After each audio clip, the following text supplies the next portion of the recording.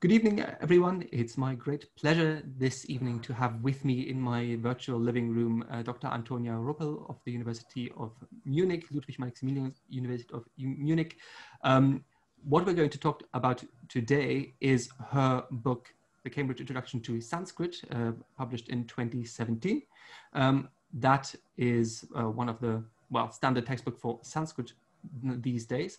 And before we talk about the book, let me briefly introduce Antonia to you. She did her PhD in Cambridge, at the University of Cambridge in 2012. Her thesis was published as a monograph with Cambridge University Press as Absolute Constructions in Early Indo-European. After her doctorate, she became the Townsend Senior Lecturer in Greek, Latin, and Sanskrit languages at the University of Cornell, where she was till 2014. After that, she changed and became a school teacher and was head of Sanskrit and teacher of Latin and Greek and Sanskrit at St. James's Senior Boys School until 2018, after which she became a research assistant at the University of Oxford in the project Uncovering Sanskrit Syntax, and is now lector in Sanskrit at the Ludwig-Maximilians-Universität of Munich. Welcome, Antonia. Thank you very much for having me. And thank you for that very succinct introduction. I think I'll have to write that down and use it myself. Excellent. So just to give everyone a brief bit of context, I'm currently working at the University of Lausanne in Switzerland, and one of the seminar courses that I'm giving there talks about the pedagogy of language teaching, specifically of language teaching with ancient languages. And accordingly, I was very interested to peruse Antonia's book on Sanskrit and compare it to other readers and other textbooks. And I have a couple of questions and conversation points that I would like to talk to you about, Antonia, if that's all right. Absolutely. Ask away. Wonderful. So maybe we'll start with the basic question that anyone who writes or reads a textbook on ancient languages is going to ask themselves. What made you write a textbook on Sanskrit, although so many existed already? Necessity. I was teaching Sanskrit at Cornell, as you mentioned, and I just found that although there were a number of Sanskrit textbooks out there, most of them weren't really answering the questions that my students were asking, or addressing the things that my students had issues with.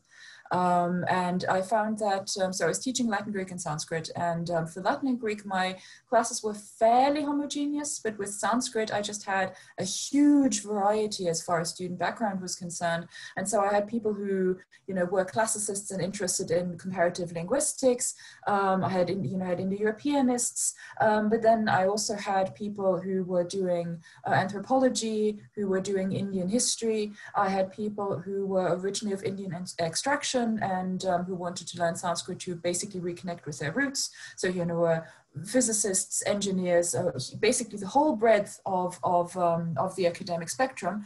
And many of the things that the books that I was using at that point, or that I knew at that point, what they did, just weren't ideal for my students, let's put it that way. And so I just started putting together lots and lots of little things on my own, just, sort of handouts or a chapter about this topic and that topic. And then I talked to a friend of mine who I still knew from my days in Cambridge, who said, oh, by the way, I know that the religious studies editor at CUP is looking for someone to write a Sanskrit textbook. And so I thought, ooh, it would be lovely if I didn't have to constantly, photocopy or print whatnot my various resources. And I would love to put together a book and just complete everything that I've already got. And so that's then what happened. And basically what I tried to do was write a book that doesn't require any knowledge of a foreign language, or any experience learning a foreign language, but that at the same time makes use of the fact that all of us already speak a language. If you're using an English language textbook, so a textbook written in English, you probably already know English.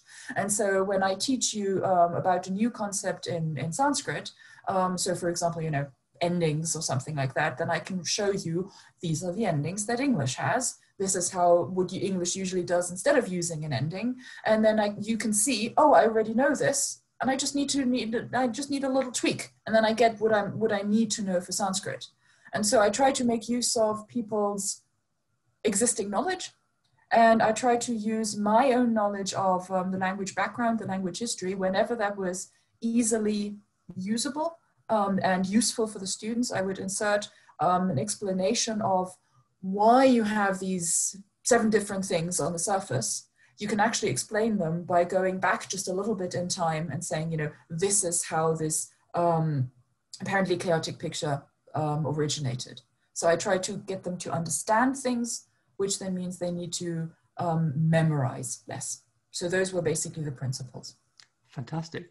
Thank you so much. You've already touched on 2 other questions I'm going to ask. One is about pedagogic principles, and the other about sort of the role of linguistics and language in general in your textbook. But before we come to that, let me ask you about something else that you've mentioned, the various constituencies of your classes, so their backgrounds in anthropology or religion or classics or linguistics.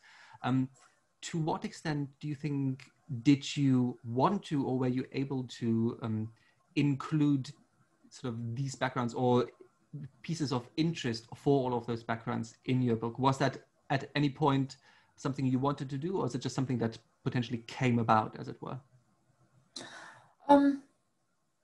I think the thing that I was able to, in the way in which I was able to address the you know, everybody's background, was by really not expecting any prior knowledge. So there's a sort of traditionally used book that when a Sanskrit textbook that when it introduces the imperfect, at some point says no to the augment.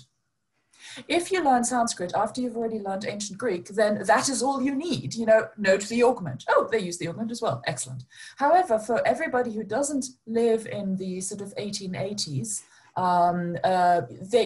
there's a good chance that they don't know ancient Greek. And so you just need more background knowledge. You cannot take anything for granted. You need to, start from zero with whatever you do. And so that is, I think, a way in which I was able to address the fact that, I have no idea what background people will have. There's a good chance that they won't have any language background, any linguistic or language learning background. And then the other thing that I did was I felt that,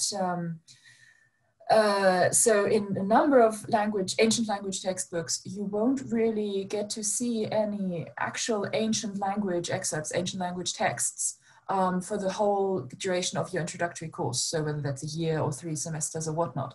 And on the one hand, I can understand every author who sort of structures their book that way, because if you write all the sentences and all the sort of translation exercises, then you can gear them towards, these are the words my students know, these are the grammatical concepts they know, and I won't include anything else in the sentences or in the translation exercises or whatnot. And I felt that while that is very sensible, it is also, I felt a little soul destroying, because most of us learn an ancient language so that we can read texts in those ancient languages. And even though I, at this point, am okay writing things in Sanskrit, I am definitely not a poet. I'm definitely not an artist of this kind. And so I tried to introduce original texts from as early as was humanly possible. I stole the idea of how to best annotate them from the textbook Learn to Read Latin, which I used for Latin teaching. This is Russell and Keller, Yale University Press. I can wholeheartedly recommend it. And so I introduced these texts from fairly early on, and I introduced a sort of a large variety of texts, trying to, meet the different people's different interests. And then basically the last quarter of the book has as its readings books 1 and 2 of the Bhagavad Gita, simply because that is something that I have felt many people are interested in, no matter what their exact background is. And so I'm hoping that by having chosen this particular text, I will have created a sort of a reading experience that is appealing for as many people as possible. Yeah, thank you. Would it be fair then to say in summary that what you were aiming for in choosing this particular approach was something approaching realism when it comes to sort of reading language, in the sense that, we will always read texts in which some construction, some vocabulary is either common or unfamiliar to us. And so learning to cope with it is important as something to be taught quite early on. That was basically, you are putting as a virtue something that, at least in origin, I perceived, you know, as a definite shortcoming or as a problem, because, you know, you have to annotate grammatical constructions, you have to annotate vocabulary. However, it's exactly as you said. I found that people who have learned Sanskrit with my book, and at this point, you know, it's been out. It's been out, and the PDF that I used to teach from before it was officially published, that those have been out for a while, so that there's actually people, you know, who've gone through the whole process on the basis of this book and are now quite good.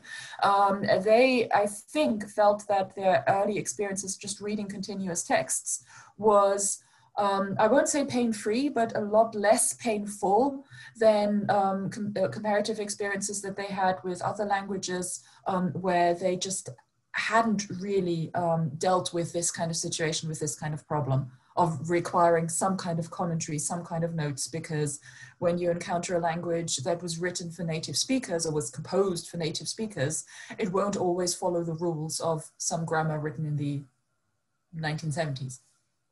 Exactly. Wonderful. Well, let's come back then to another point that you've made earlier. You mentioned that you use English in an English-speaking textbook to demonstrate or to illustrate features of Sanskrit or any other language, or rather to demonstrate that English has similar features, while they're just used slightly differently. Something that one might, or that has been called the sort of comparative method in sort of language teaching, quite to the irritation of any linguist who thinks of the comparative method as something quite different. Slightly different, yes. Yes, ever so slightly. So in that vein, were there any pedagogical tendencies, any pedagogical principles or approaches that you pursued or that you were trying to adhere to in writing or conceptualizing your book? I think I touched upon this earlier. Basically, I tried to maximize understanding in order to minimize the need for rote memorization.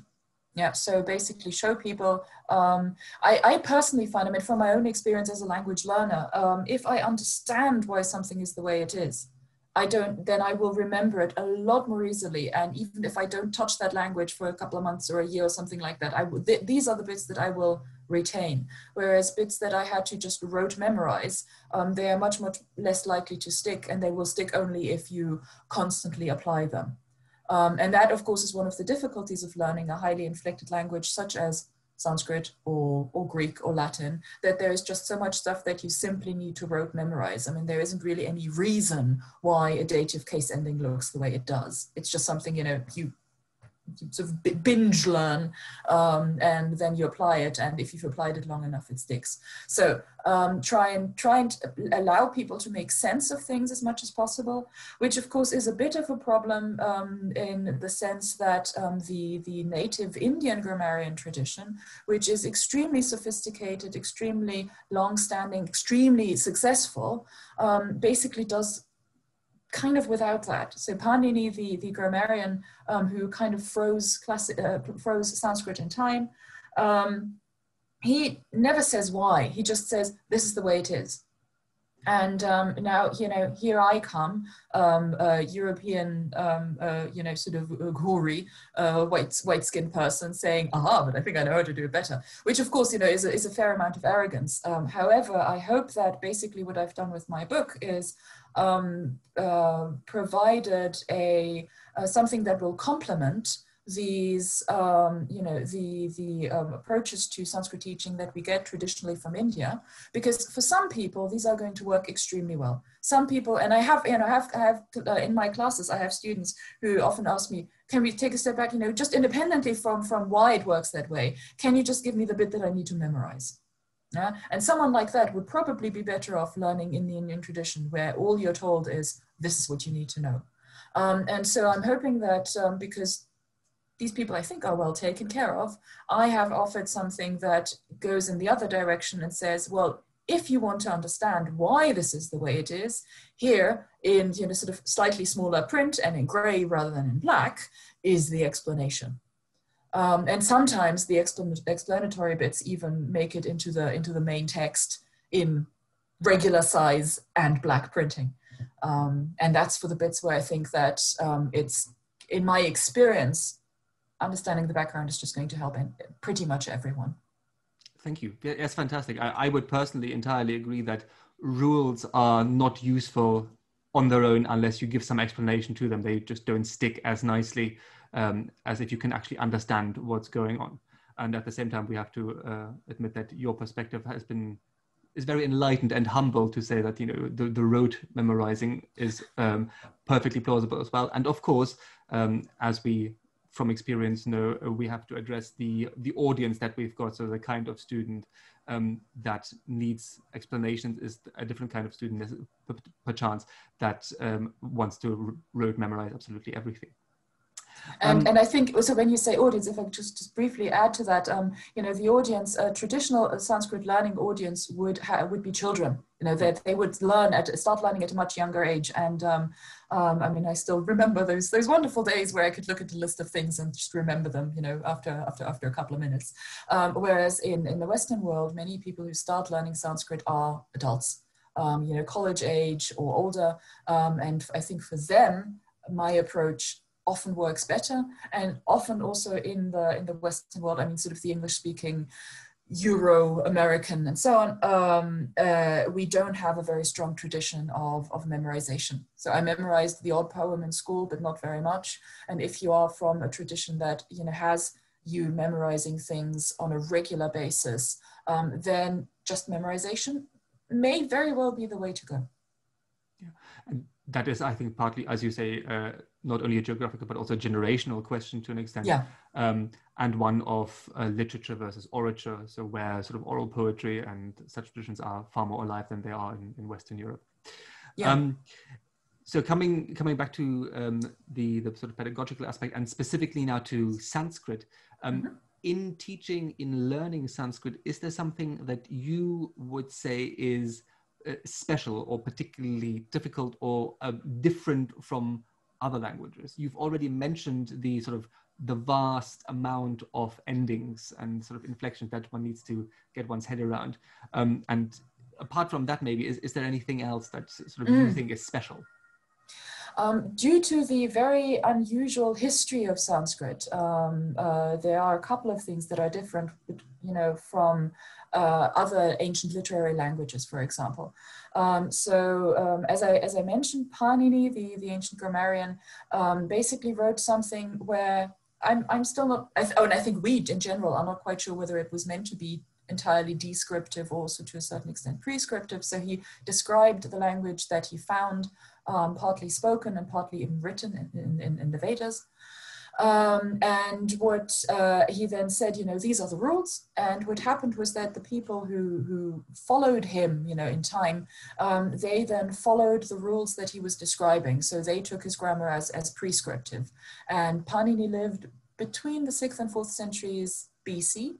And ever since, Sanskrit has been written using those exact rules. So, you know, in ancient Greek, you've got a similar phenomenon that you've basically got you've got the pure, the written language, the kathareusa, and you've got the demotiki. And the demotiki is always sort of is always looking back a little bit, and is always slowed down in its development a little bit by the pure by the pure literary language. And so you've got a little bit of that, but in Sanskrit you've basically got the extreme version, which is that there is no, you know, sort of atticization or anything like that going on, someone trying to go back to what Greek was like in the 5th century BC. No, Sanskrit simply is this language that follows the rules that were set down in around the 5th century BC. And so you have these basically 2000 plus years of literature that use the same language, that use the same linguistic rules.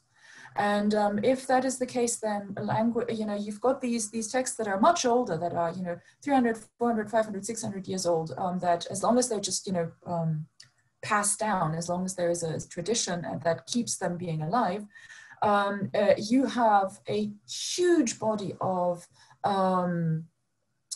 sort of nicely polished literary production in the language in which you're writing. And so if you are trying to then, put your own stamp on things, one of the ways of doing that would be using words in non-traditional ways. So compounding in Sanskrit is a phenomenon that's huge, and that's partly because it's one way in which you can play with a language without violating Panini's rules. And another way is that words are semantically extremely extremely sort of widely usable. So a word that can mean, a cover can then be used for any kind of cover that you can think of. So it can be anything from the cover of I'm not sure of a book, but the cover of a pot, of a wardrobe, of a house, sort of cover in a temporary, in an abstract sense. It can be a piece of clothing. Anything that somehow covers or conceals can then be described by this particular word. That would just be one way in which these words are semantically extremely broad. So when I teach Sanskrit, I basically try to keep people away from dictionaries as long as possible, because when you see a Sanskrit dictionary, rather than just the vocab list that I give them for their first year, then you see a simple word and, it has 40, 50 different meanings, some of which seem to have nothing to do with each other. And that is something that as a Sanskrit student, you then need to be introduced to, ideally gently. I like to do things gently. Other people sort of believe in throwing people in at the deep end, and for some that works. And so that would be a very important feature of learning and teaching Sanskrit, that you're aware that, this is different from what Black students will have encountered with their own language or with other languages they've learned. And then you try and find ways of introducing them to it gradually as best you can. The other thing that you mentioned is the huge amount of endings, number of endings that we find. So highly inflected languages, that's always the case. We still have that in, Slavic languages, Baltic languages. So modern Indo-European languages have the same situation. And so what I'm doing there is I always encourage people to make flashcards, but for everything that they might possibly need, I have made a set of electronic flashcards that they can use on Brainscape, on Quizlet, and then I know that at least one person has exported them so that you can use them on Anki, simply because memorization is just such a very important part of learning the language, that I want to make that as non-time consuming as possible. So rather than having them prepare these cards individually, I make them for them. And if someone feels that they want to have their own printed cards that they've prepared themselves, they can always still do that. So those would be the main things I can think of. Clearly a very engaged and kind-hearted teacher that you are for preparing such material. Wonderful. Shall we mention that your book also has a website?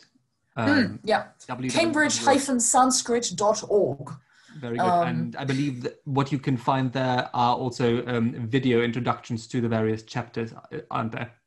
Yeah. So what I did was, basically, because I know that Sanskrit is something that actually quite a few people are interested in learning who are not in a traditional academic or sort of school context. So interest in Sanskrit is big in the sort of in communities of Indian extraction. Then there's a huge interest in the yoga community among people who are interested in Ayurveda. There's Indian astrology is something that quite a few people are interested in. And so if you don't really have the possibility of attending a regular Sanskrit class, then you need something to replace that. And basically what I tried to do was to create all the resources that are needed to come as close as possible to replacing a standard classroom environment. And so the videos that I made, which are very bare bones, I mean, they're basically PowerPoint presentations that I've narrated over, but basically they are what you would get if you were in a regular classroom with me. And I'm writing things on the board and explaining the things that I've just written on the board. And then we go on to the next bit, which, isn't me erasing the board, but instead it's the next slide. And then I, say something about that slide. And so that's also actually what I use for my teaching here in Munich at the moment, because we're all doing long distance teaching. And I find it rather, I find it boring and difficult for the student side to just listen to me lecture live synchronously on Zoom. So what I do is I ask them to watch the video, which they can do whenever they want, wherever they want, whenever their internet is working. They can interrupt it, they can rewind it as often as they want. And then I use my actual classes to answer questions, do exercises, and so on. But anyway, the point of the video is to basically get me talking at you, me standing at the, not at the blackboard, but in front of the PowerPoint and talking at you. Then I have all those flashcards on those various sites so that you can do all the memorization more easily. And then I've also got a Facebook group for people to ask grammatical questions in, which is, it's a big group. I think it's got close to 2,000 people in it, but very few people use it for asking questions. Most people want to use it to sort of post their strongly ideological Sanskrit-ish related links. So there's not very much going on in that group, but there are a couple of people who regularly do use it to ask questions. And the last thing that I'm doing is, if you're learning a language on your own, then one of the main difficulties is pacing yourself. Because either you ask too much of yourself and then you're frustrated because you can't get to the point where you want to get to. And then, you know, the next time you want to sit down, you feel that, oh, it's just too much work, and you don't do it, and then you stop. Or you ask yourself to do too little, and then you're just frustrated by how slow your progress is. So one thing that a teacher really is important for is setting a certain kind of pace. And so what I'm doing is a course that's free, and once again, very bare bones, where basically I send around an email once a week saying, I think a reasonable amount of work to do this week is the following. These are the relevant pages in the book. Here's the link to the video. Here's the link to the relevant flashcards. And here's a test on last week's material that you can, you know, mark yourself. And I've got quite a few people taking that course. I don't know how many people take it all the way through to the end, because you can subscribe to it. There's no cost or no obligation. So, you know, I've got several hundred people subscribed, and I don't think that several hundred people are doing all the work. But yeah, so in short, sorry, I go on for far too long. In short, the idea was to create something that comes as close to an in-person teaching environment as possible, as learning with a teacher as possible. Fantastic. It really is, because it is an offer that, you know, becomes ever rarer around the world, to be able to learn Sanskrit, especially at your own pace, and nowadays necessarily at long distance. And as you've said, the notion of speed or tempo or pacing is very important, and we see the various textbooks addressing that sort of question differently depending at which audience they're directed. Sort of school books in Latin or Greek, for instance, will be paced far more slowly than sort of an intensive course that you might have at university to get you to sort of a decent level to be able to use those languages. Wonderful. Now, you've already mentioned to a certain extent my next question, namely to what degree your own experience as a Sanskrit learner and then as a Sanskrit teacher has influenced the structuring, the degree of detail in your book, and in general, sort of the makeup of it. Is there anything you'd like to add to that?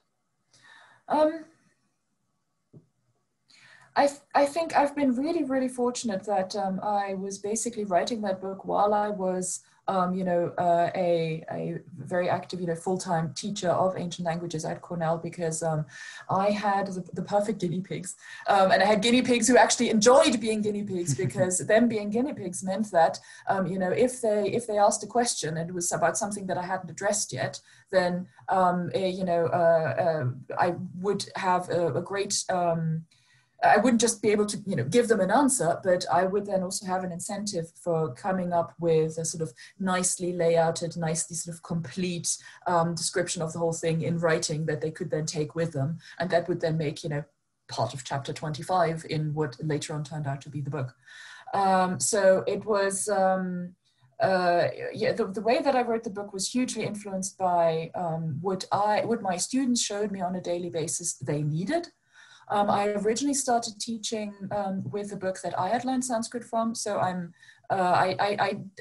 mostly self-taught. I used Coulson's Teach Yourself Sanskrit, which was great for me because basically it's the kind of book that if you know Latin and Greek and also a little bit of, you know, German and French is great.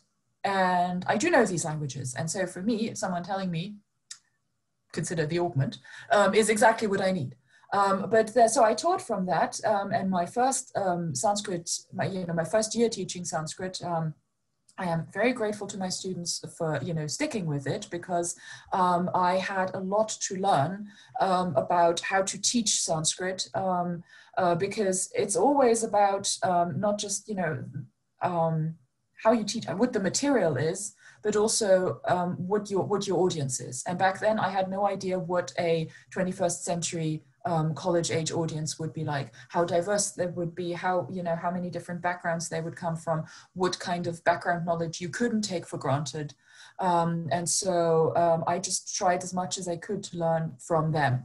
And that's also what I would say, that, you know, if ever anybody feels that there is a need for a, you know, for a new textbook, for a new introduction to something, don't be stopped by the fact that there's already 30 or 40 ones already out there. It's very possible that these address a market, to use publisher speak, that these address a market that is not really the market that you would find several decades later. You know, and especially with Sanskrit, I find that the reasons for learning it have changed hugely, not just in the West. And so, yeah, see what is needed, and then try and address that particular need. That's basically what I did, or that's what I tried to do. That was my aim throughout this entire process. I can only wholeheartedly agree from the perspective of Iranian and other Indo-European languages, where many of the books that we find were written with a Indo-European or Latin and Greek speaking audience in mind, which in, as you say, the 21st century is quite an ask for a number of people, especially if they come not from the classics, but maybe from history or from anthropology or theology or whatever other subject it may be. Yeah, exactly. Yeah.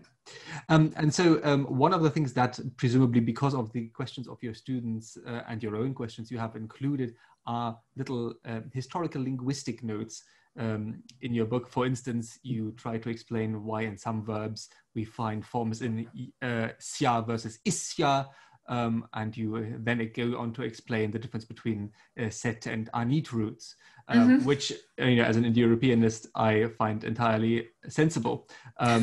But surely, you know, that must have been one of those things that you fought over with your editor. And I then ask, in that context, what role do you personally think these little sort of historical linguistics or other linguistic notes ought to have in a book addressed to as wide an audience as possible? Yeah. And what was sort of your publisher's perspective on these things, and which things would you, either in hindsight or from your perspective back then, think were the most important ones? So first of all, this is something that you'll find whenever you publish something fairly specialized. Your editor won't necessarily know the subject matter that you're writing about. So they may only be able to say, you know, this is what referee one, you know, reviewer one, reviewer two said. There were some reviewer comments, I would assume from reviewers who, you know, themselves did not have that kind of historical language background, who said that, well, you know, this isn't an introduction to, you know, historical Sanskrit phonology. This is meant to be a Sanskrit textbook. There were a few small notes that I left out that I then basically kind of added back in the videos and whenever I teach, because I find that if you do it well, and if you sort of preface it with, now this is a historical explanation for those who find it useful, you know, everybody else, take a break, get something to drink, pet your cat. If you preface it in that way, then these things basically always are very, very useful. Obviously, you can't do that in a book, but in a book, the visual equivalent to take a break, get something to drink, would be to do what I then tried to do by So I'm indenting the historical explanations, and I mark them as, you know, this is just a historical excursus. And for the most part, they are printed in gray. So to indicate this is something that some will find helpful and others won't. And it's something that you can definitely leave aside if you prefer.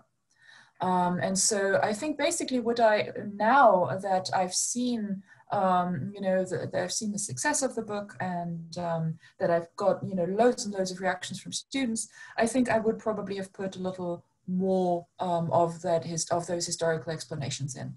I would always still just, you know, limit them to the bits that are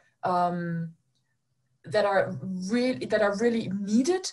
So if there's a significant function they have, so because, for example, what you are mentioning, so set and unit roots, and so, you know, future and xia or ishia, these are things that students will notice and that they will ask about.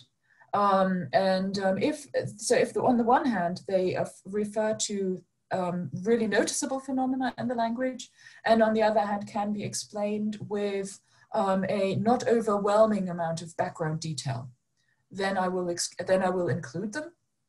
But even then, I will always say this is the kind of bit that, you know, is historical background that you can ignore if you want to.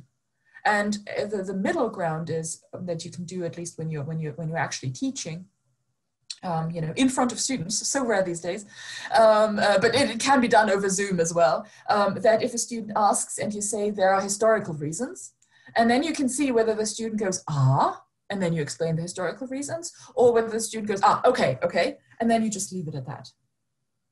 And yeah. Fantastic. That's sort of literally harkening back to things that I've said in our seminar, how important it is to read your audience on the one hand, and if you're going for a historical or any other kind of explanation, to make sure that it's not gratuitous but functional, right? You don't need overwhelming detail, but it's just something that, even if it is simplification from a linguistic perspective, that will get you through your material. Excellent. And of course, coming to all the points you would like to have included, that's for the second edition, as it were. Yes, exactly. Right. We are almost at the end of the question that I've prepared. And so I'll just ask you one more thing that I think will be quite interesting for basically any listener or viewer, we should say. And that is, well, why do we need to learn any ancient language, and Sanskrit in particular, anyways? Aren't we, you know, now that it's 2,000, 3,000 years later, better off by just reading translations, for instance? I think there's two levels on which to answer this language. To answer this question. One is about, you know, these languages ancient languages allow us to access civilizations from other times and from other places in a way that basically no other medium can. Whenever, you know, if you go, there were exhibitions at the British Museum, one about Ashurbanipal and the other one about, I think, the Celts. Mm-hmm. And the Celts, we have very, very few written, you know, anythings. And so that explanation, that exhibition was completely different from what we could say, you know, the amount of detail that we could infer about the society, about how the society saw itself, about how it wanted to be seen, how the king wanted to be seen, how people felt, and so on. All these things where you could just connect to on a human level.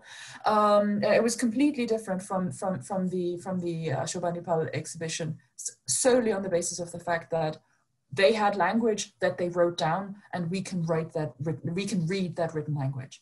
So on the one hand, language is just very, it's just really important as a connector.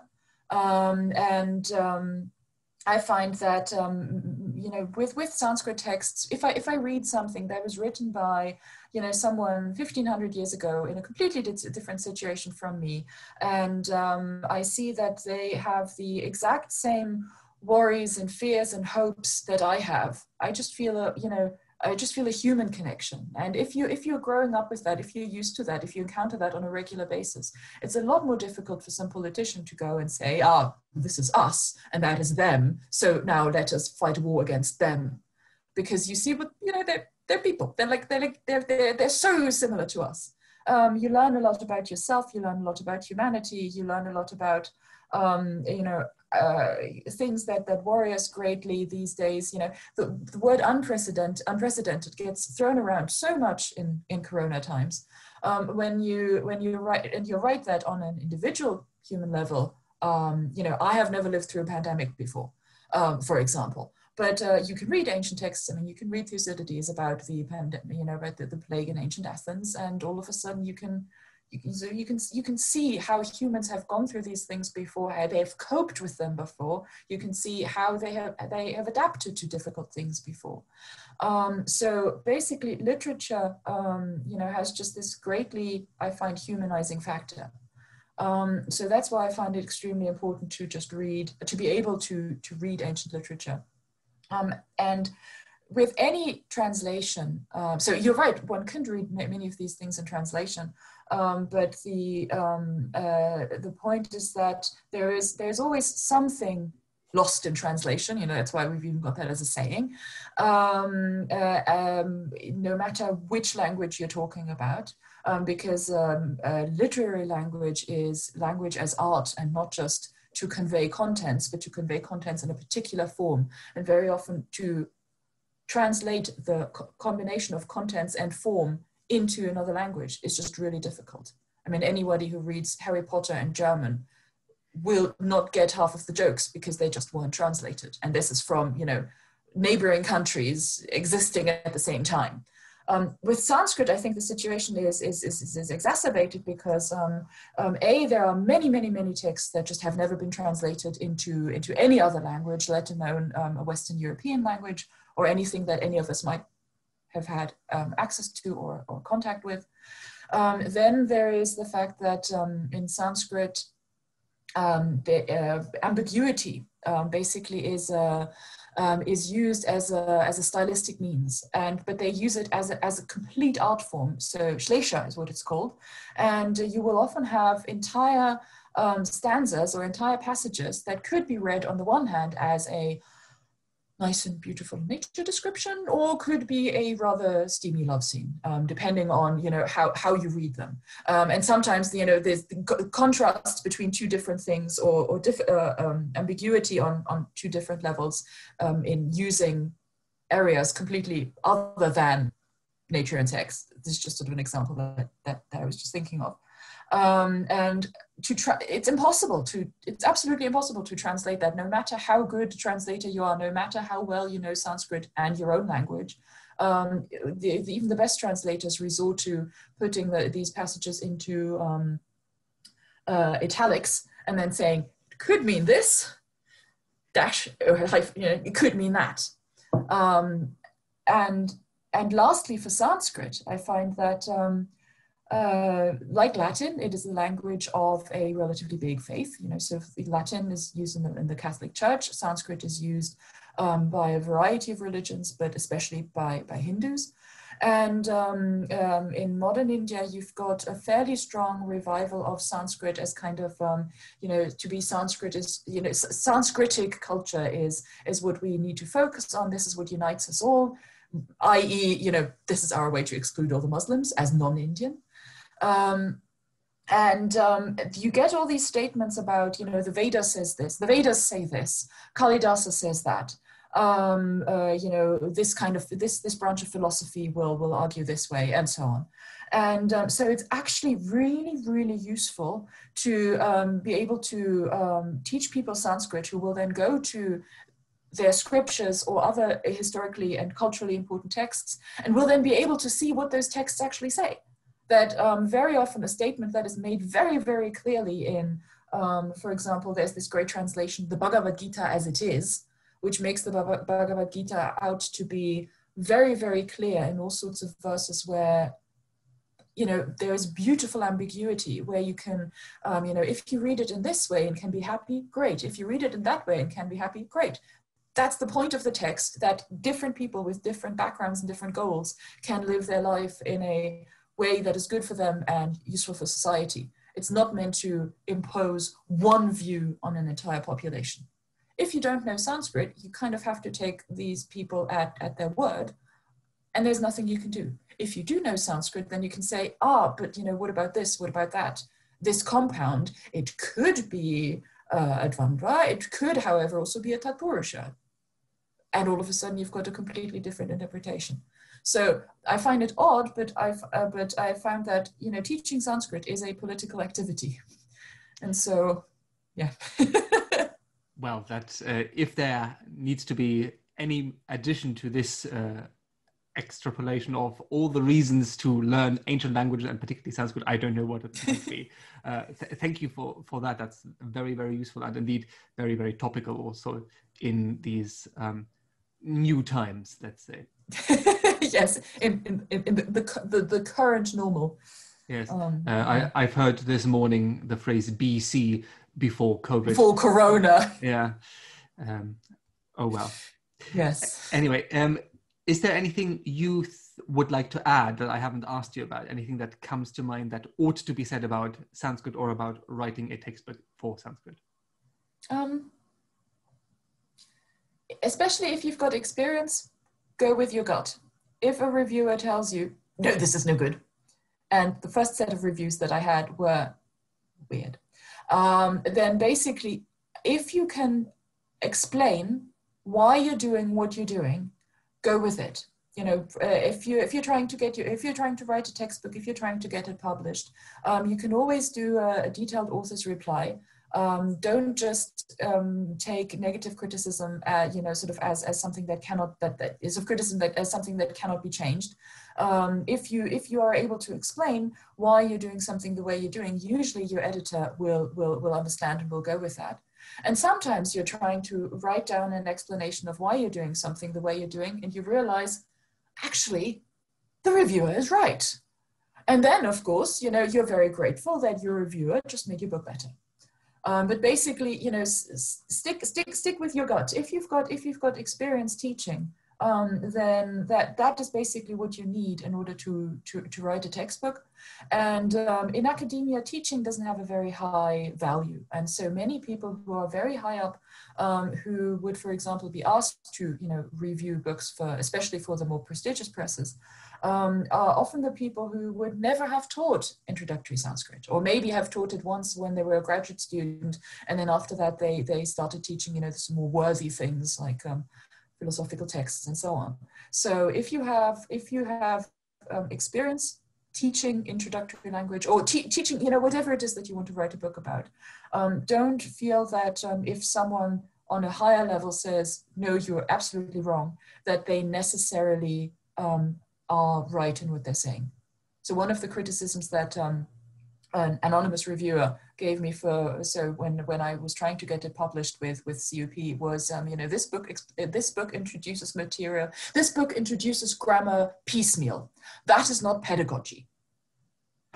And I was sort of like, what else are you supposed to do? Just sort of give someone a grammar and say, take it and read.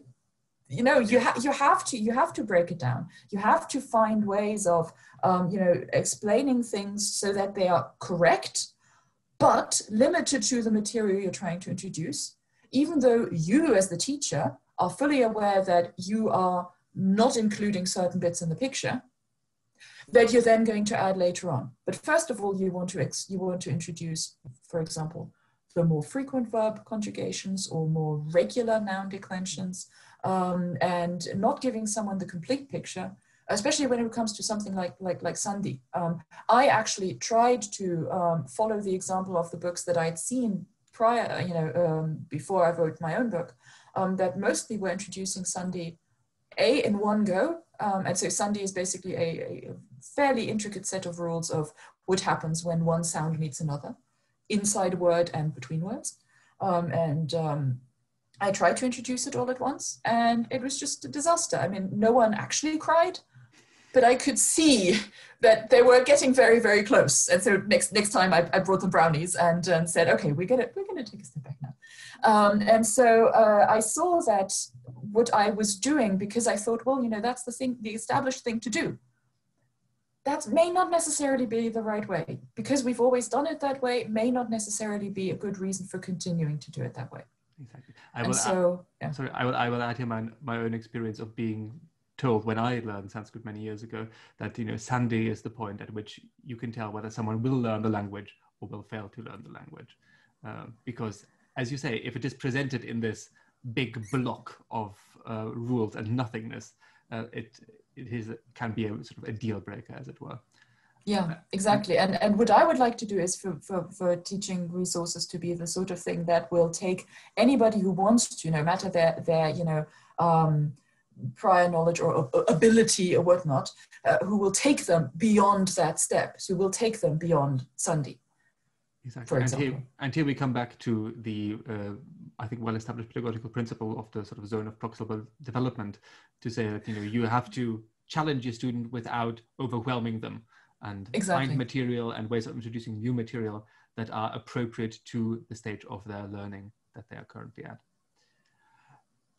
Well, fantastic. Thank you so much for your time and for sharing your experience both of learning and teaching Sanskrit, as well as of writing a textbook of Sanskrit.